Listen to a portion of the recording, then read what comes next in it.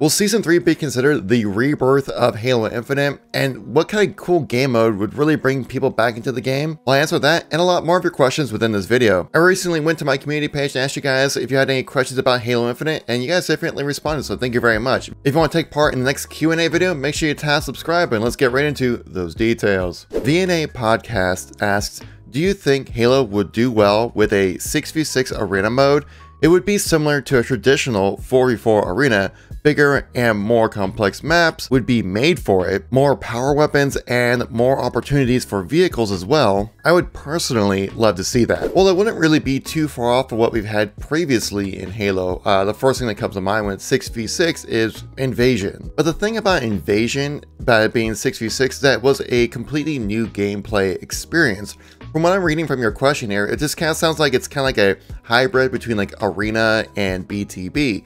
So you're kind of like blending the two feelings together. But then in that case, why not just play arena or just play BTB? Unless you're trying to utilize much more of a controlled tactical version of BTB, which I think kind of loses the fun of that gameplay. If you were to do 6v6 in Infinite, it would have to be something new, some new gameplay mechanics tied to it, like how we had with Invasion. Like Invasion wasn't as big as BTB, but still was its own kind of game mode that deserved to be there in Reach because it was a lot of fun.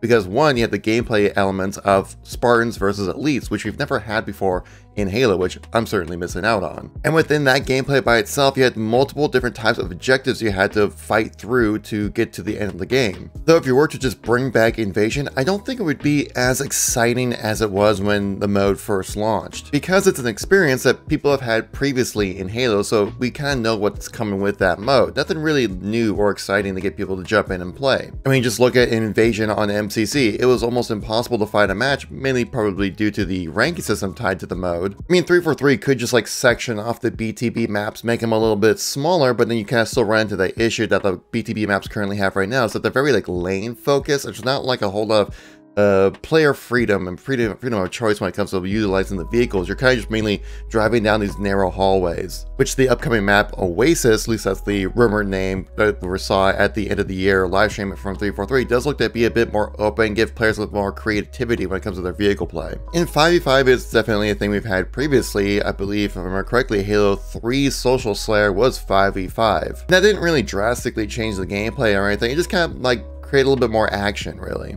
But like you mentioned about having like maps specifically made for this, that just kind of takes away dev time. Though we have had this kind of similar kind of like large scale 4v4, small scale BTB maps before, like with Tempest, Zanzibar Standoff, and Valhalla, are good examples of like, yeah, they work out pretty well in 4v4, maybe not so much others, but you know, for the most part, they're playable. Though with boosting that player count of BTB lobbies up to 24 players, that makes that crossover less likely. So then you're making maps specifically for BTB and making maps specifically for Arena, which can be a good and bad thing as you're making maps designed for that specific gameplay that you're going for, which could be more catered to that style, but then you have less crossover of content like we had previously in the Bungie games. But basically what I'm saying is that a 6v6 mode could work, but I think you need to mix up the gameplay enough to make it a unique experience, not just like 4v4 but with some vehicles and a little bit larger maps or more controlled BTB mode. Friend of the show, Wicker Octopus, asks, with the popularity of an open world PvE game mode like DMZ, do you see Halo following suit with a similar experience? Well, I kind of talked about this a little bit in a previous video, saying if Halo Infinite could do a raid. If you guys are interested if Halo Infinite could put together a raid type of game mode, well, I'll have it linked at the end of this video. If you guys don't know, DMZ is the Call of Duty take on the game Escape from Tarkov. And the whole deal about Escape from Tarkov is that it's kind of like that gameplay loop of playing the game to get better at the game kind of thing.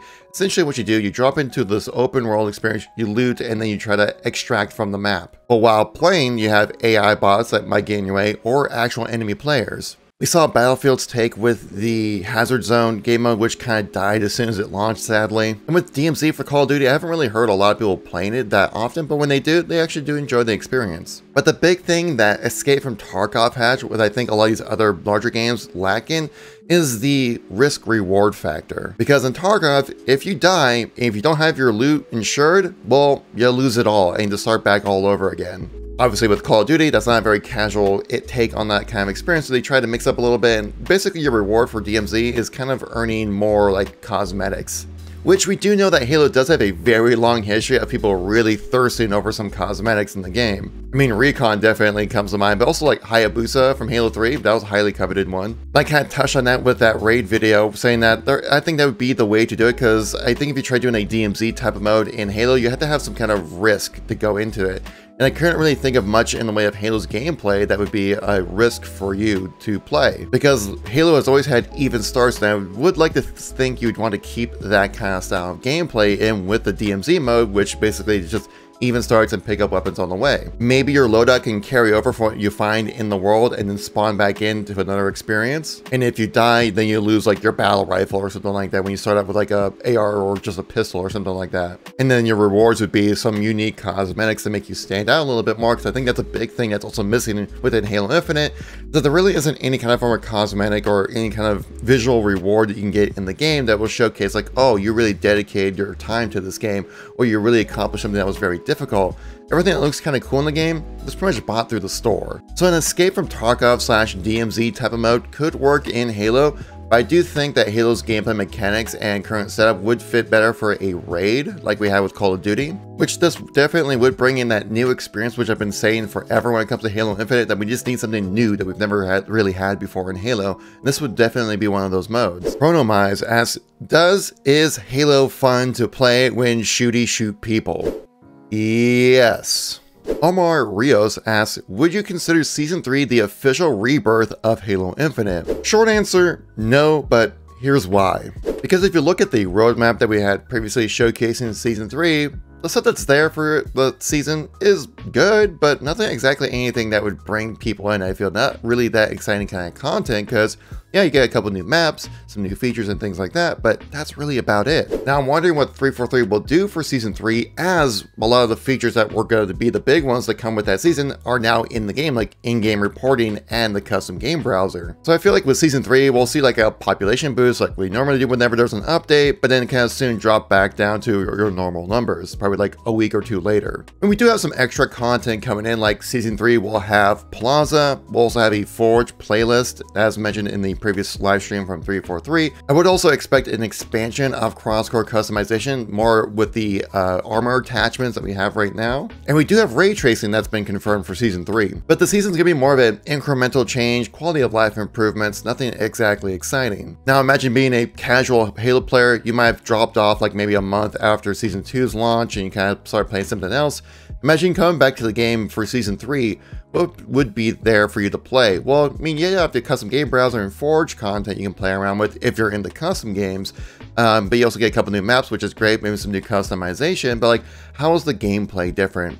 Not much. Still playing Slayer, still playing BTB. Though Season 3 will be a significant start to moving things forward when it comes to it being an actual live service Halo game. As 343 stated in the end of the year live stream, there are no more extended seasons. They're gone. That's a thing of the past. We'll only have regular cadence seasons that were promised to us before the launch of the game. So about every 3-4 months, we'll have some new drop of content, which is going to be fantastic. But again, quality of life improvements, slow incremental upgrades.